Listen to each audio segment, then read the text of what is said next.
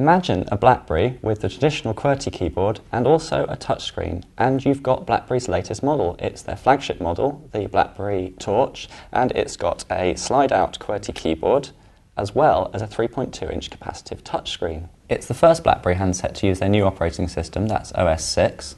What that means is it's got a more intuitive user interface with new icons. It's got a WebKit browser which offers tabbed browsing, improved multimedia functionality, and also the BlackBerry App World Store is pre-installed on this handset. Inside, it's got a 624 MHz processor, 512 megabytes of RAM, and 4 gigabytes of internal memory.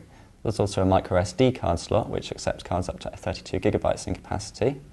Around the back, there's a 5 megapixel camera, it's an autofocus camera with face detection, and also a LED flash. That can record video at VGA resolution, sadly not 720p HD quality as we've seen on other rival smartphones, but this is the best camera we've seen so far on a BlackBerry model.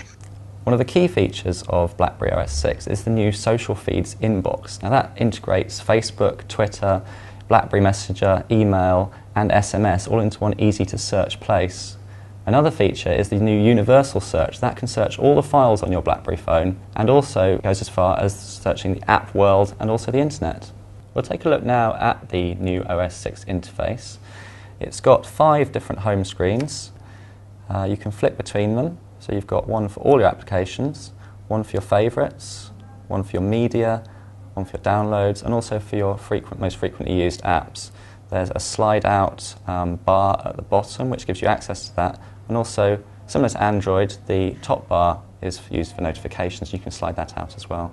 So, in summary, it's very much a BlackBerry in terms of design. It's designed to appeal to the traditional BlackBerry user, but the addition of the touchscreen to the slide-out QWERTY keyboard is also aiming to target it at a totally different market. And it largely succeeds, we feel. It's possibly the best BlackBerry smartphone we've had a look at so far. We will be testing it fully in our labs, and all the results will be available at which.co.uk/mobile phones.